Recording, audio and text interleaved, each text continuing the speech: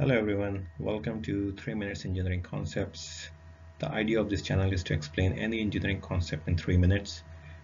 I will try to explain any fundamental to advanced concept in mechanical engineering and material sciences in 3 minutes time. If you like the idea, please like and subscribe our channel and our videos, and also share it with any colleagues or students which may benefit from it. Thank you very much. In many situations, you will find out that people ask you a question why it is important to understand the background theory of an FE simulation or FEM method, although you already have commercial professional finite element softwares available which can take care of everything.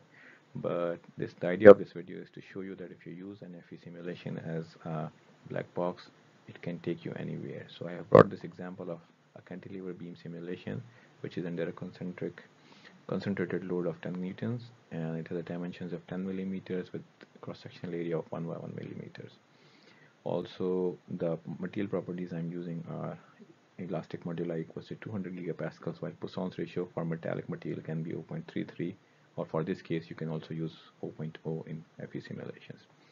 If you know your basic solid mechanics, and you already know that the deflection of this beam under this concentrated loading can be computed using analytical exact solutions, and the deflection is given by the relationship given below, where W is the force, L is the length, E is the Young's modulus, and I is the moment of inertia of this beam, which is BH cube over 12 in this case for a rectangular or a square section.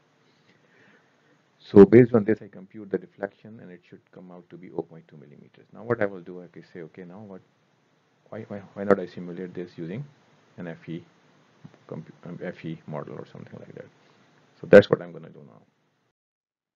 So what I do, I take my model into an FE software like Abacus in this case. I construct my FE model using reduced integration plane strain elements. So reduced integration is a type of formulation. Again, these will be more clear once we reach to the lectures where I explain all the theory behind these things. But for the time being, we are just selecting this from the Abacus software. I model it with three different types of mesh. One is 10 by 1 mesh, which is as you see in this diagram on the top left diagram here. The second one is with 4 by 40 by 4 elements, and you can see this is this one here.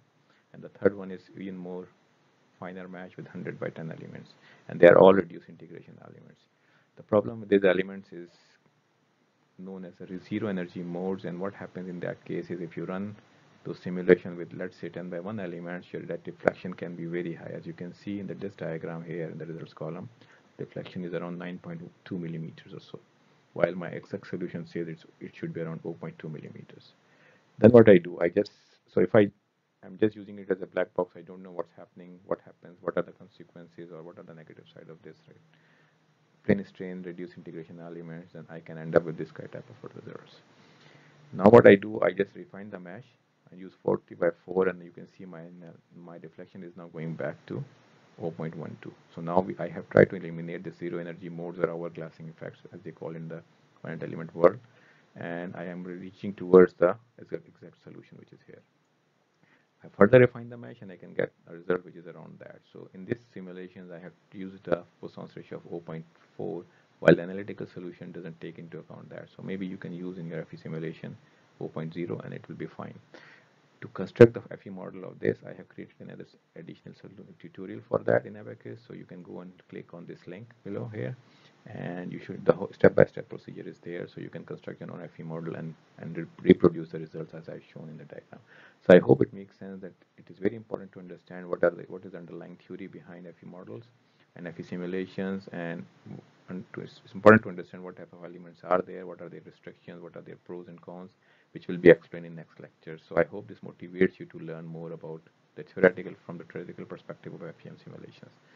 If you like the idea and if you like the video, please like it and subscribe to our channels, and I look forward with more theoretical things on FEM step by step in next few videos. Thank you very much.